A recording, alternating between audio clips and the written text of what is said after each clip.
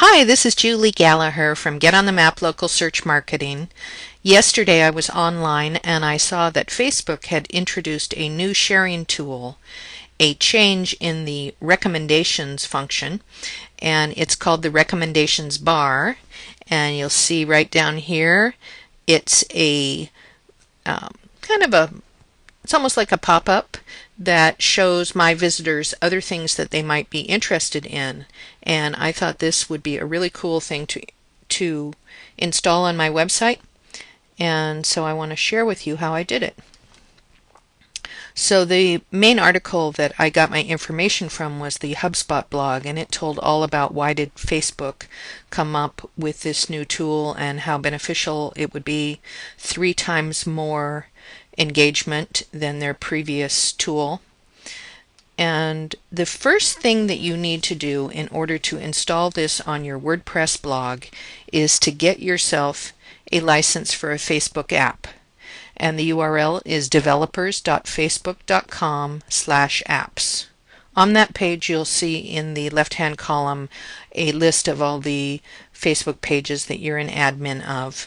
And in the upper right-hand column there's a button that says Create a New App. So you come in here, you fill in the app name, probably something that relates to your blog. But I've already done that, and when you complete that, then they give you the app ID and the secret code. You have to insert yourself what is the URL of the website where you want to use this. And you have to use the same contact email that you use with Facebook on a regular basis.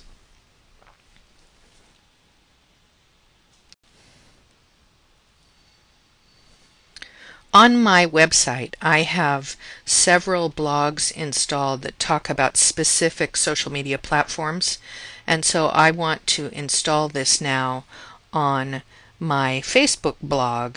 So I'm already signed in, and so I'm just going to go to the dashboard.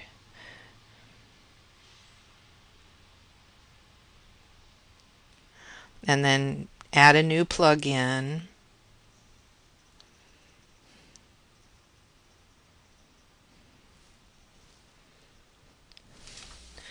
The first time I looked for this Facebook plugin, I had kind of a hard time finding it.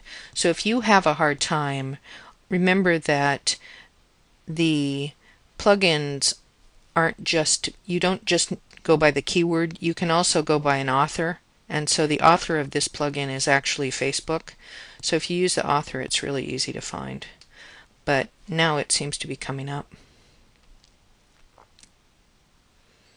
So I'm going to install this. Yes, I'm definitely going to install it. And I'll activate the plugin. And now I need to configure the plugin.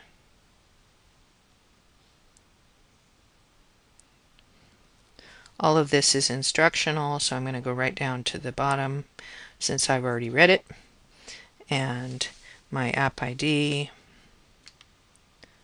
my secret code, and my name. You see, when I made my name, I had spaces, and it doesn't like that, so it just took them out. So that was no problem. And you have different options of what you can set, but I only want to add the recommendations bar. I don't want to do the other things. And I don't want the trigger relates to how much of the page does the reader have to scroll in order to have the recommendations bar come up. So I'm going to say that they need to go to 20% of the page, and that when they're on the page for 10 seconds they'll get it. And it's going to show on all the posts and pages.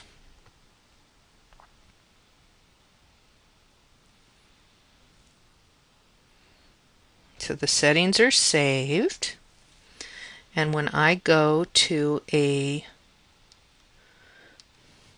page on my blog, let me refresh this.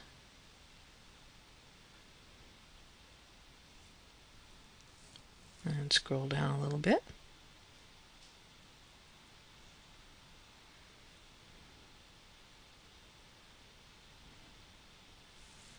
there it is. So I hope that is helpful to you.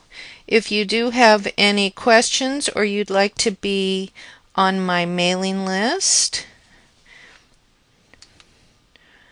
on the page there is, let's come on up.